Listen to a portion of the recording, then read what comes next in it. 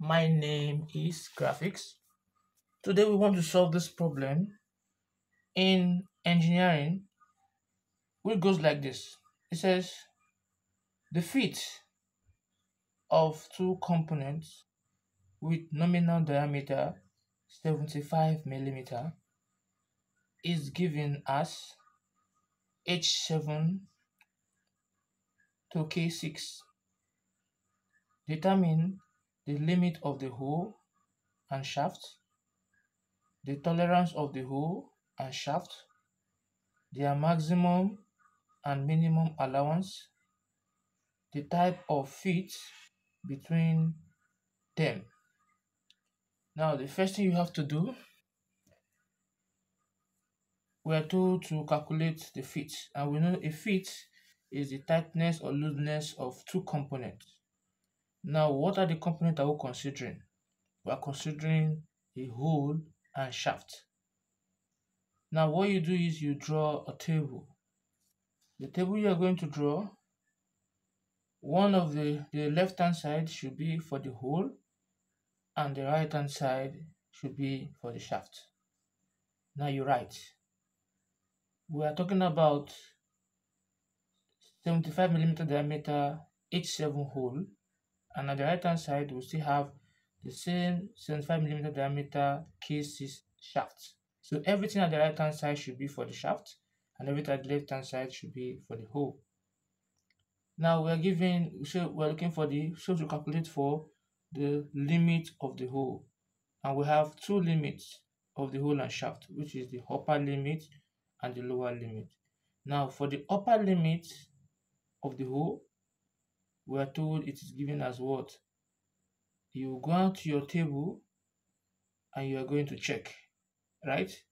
Now if you go to your table, you see where they write nominal size on the table, just like you see now. And we have over, we have toe. Now if you look at from 50 to 65, we cannot find 75 there. From 65 to 80, there is 75 there, right?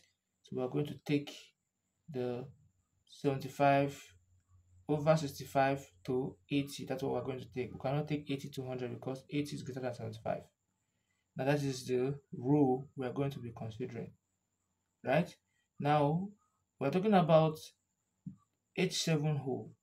You will now go to the column that has H7, which is this here you have in here, right? At that column we have H7. Now we will now look, you see two values, H7, where H7 meets with, where the vertical column of H7 meets with the horizontal column of the 65 to 80, we have 30 and 0, right? The one on top, which is 30, is the upper limit, and the one under is the lower limit. And we are calculating for upper limit. Now, before you can use whatever you have here, you are going to multiply it with what is up here, which is 0.001 millimeter. So 30 times 0.01 millimeter will give us 0.031 millimeter, right? So before I can write it in my upper limit, I will add it to the diameter given, which is 75.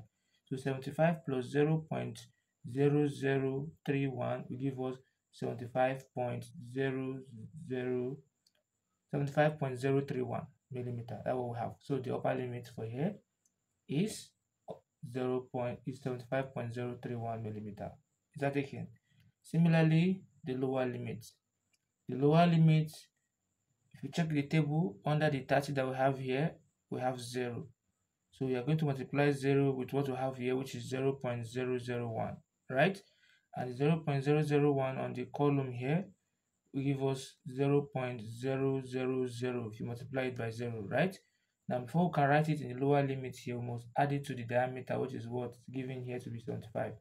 So 75 plus 0.000 will give us 75.000, right? So that will be for my what? Lower limit. So I've gotten the upper limit of the hole, and I've gotten the lower limit of the hole also. Now I'll go to the right hand side for the shaft.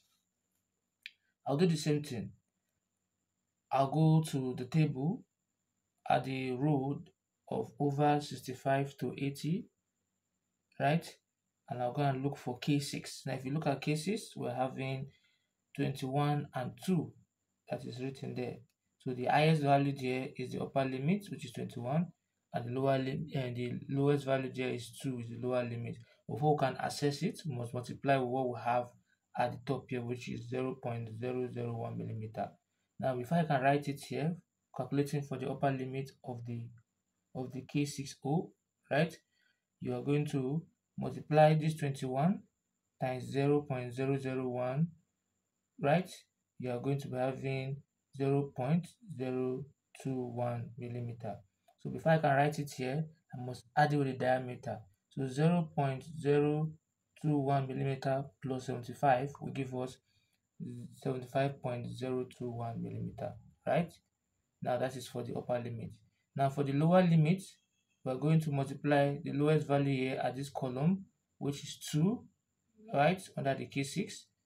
You multiply by 0.001, and going to give us 0.002. Start again. Now before I can write it on my lower limit, I will add it with the diameter given. The diameter given here is 75. So when you add 75 plus 0.002, we're going to have 75.002 millimeter. Is that okay? So we've successfully calculate for the upper limit of the hole and the lower limit of the hole, right? Now the next thing we'll go back to the shaft, right? So the next thing now we'll now go back to the hole, right? So the hole here will now calculate. The question says calculate for the tolerance also of the hole and shaft. Now for the hole, tolerance will be, what the tolerance is, the upper limit minus the lower limit. So since we are considering the hole, it will be the upper limit of the hole minus the lower limit of the hole, right? And the upper limit of the hole here is given as 75.031 minus the lower limit is given as 75.000, right? So this will now give us 75 points. This will now give us 0.031 millimeter. So we have calculated for tolerance of the hole. We'll now go to the shaft, calculate for tolerance of the shaft, which is same thing as saying upper limit of the shaft minus lower limit of the shaft. And that will give us 75.021 minus 75.002. So this will now give us, when you subtract both of them, it will now be 0.019 millimeter. So we successfully calculated for the tolerance of the hole and the shaft now. Now we'll now calculate for what is called the allowance.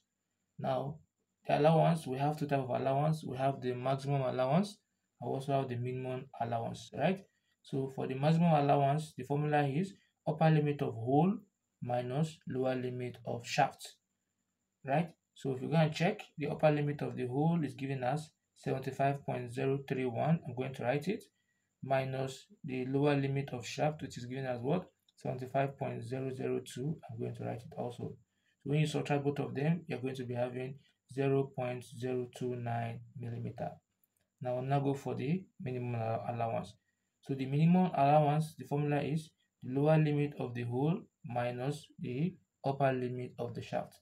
So what is the lower limit here of the hole? It is 75.000 minus the upper limit of the shaft is given as what? 75.021 millimeter. Is that taken? So by the time we subtract both of them, we are going to be having minus 0.021 millimeter negative. So that is the third one. Now the fourth question here says the type of fit. Now we have different type of fit. We have the interference fit, we have the clearance fit, and we have the transition fit here. But in this case here now, since the upper limit of the shaft is greater than the lower limit of the hole, is that taken? We'll call it that it is an interference what fit, because the shaft is your rod, the hole is just like your bolt and your nut, right? So since the rod cannot enter the hole, is that taken? The shaft is like a rod, a rigid rod. Since it cannot enter the hole, there will be an interference because it is bigger than the hole. So we'll call it an interference fit. So if you have found this video helpful, please don't forget to click on the subscribe button. Thanks for watching.